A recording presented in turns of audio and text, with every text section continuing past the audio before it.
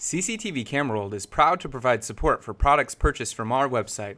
If you purchased your product from another vendor, please contact the vendor you purchased from for further assistance. In this video, I'm going to show you how you can create and manage user accounts on your NVR or DVR. First, I'm going to right-click, click Main Menu. It's going to prompt me to log into my admin user. I'm going to use the default graphical password to log in. And to manage user accounts, I need to go to the Account section at the bottom right-hand side. That's going to open up the account interface. And in here, I can see that I have the admin user that I just logged into, and it's assigned to the group admin. So, in order to manage my users and their permissions, I need to click on the Group tab. Inside of the Group tab, you can see we have the admin group and the user group as shown in the User tab. And to modify the permissions for either of these groups, I need to click the pencil icon. You're going to usually want to leave the admin user group as default and allow it to have all of the permissions. That way you don't lock yourself out from any of the menus. So again, we're going to leave those as default. And then here in the user group is where you can create permissions for a separate user.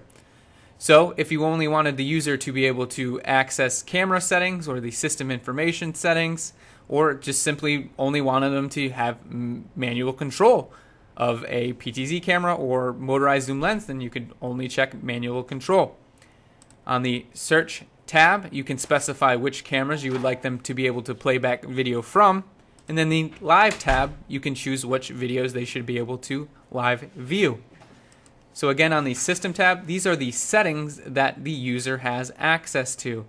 So again, if you only want the ability for the person to control cameras, then you would leave manual control on. If you don't even want to allow them to control a camera's motorized zoom or pan tilt zoom, then you would simply uncheck manual control. Now this user group and any user created to this user group would have the ability to search for playback on all 4 channels or live view all 4 channels. I'm going to go ahead and click OK because that's all I want my user to do. So now, in order to create a user account under that user group, I need to go back to the User tab. In the User tab at the bottom left-hand side, there is an Add button. In the Add button, I can specify a username. We'll call this User1. You can enter in any name that you would like. And then I'm just going to enter in our default password for the sake of example. You can also add notes if you really want to here in the Remarks section. And then down here you have a group where you can assign it to the user group. You can also assign a period of time that this user should be allowed to log in. So if there's only a handful of hours during the day that you want this particular user in this user group to log in, you can set that here. And then you're going to want to confirm the password that you entered in to create the user.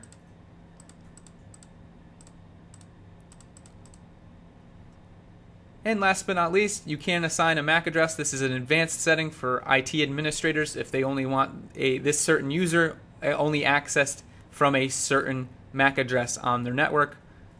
Again, that's an advanced setting for IT administrators. So I'm going to go ahead and click the OK button. I've now created this user1 in the user group, again relating to the settings or permissions that I provided to them in the group setting for the user group.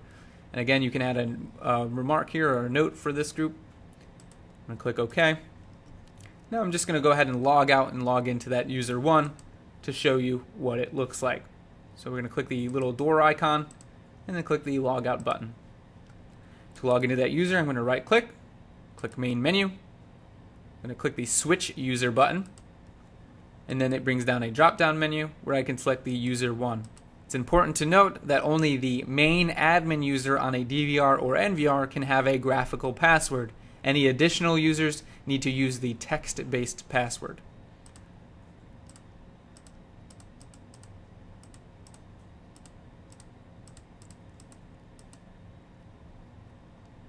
So I've went ahead and logged into this user. Although it does bring up the main menu, if I went ahead and clicked on any of these, it's going to ask me or prompt me to log into the admin user. To get out of this prompt, I'm going to right click, and as you can see, anytime I try to click on any menu that I do not have permission for, it's going to prompt me to log into the admin user.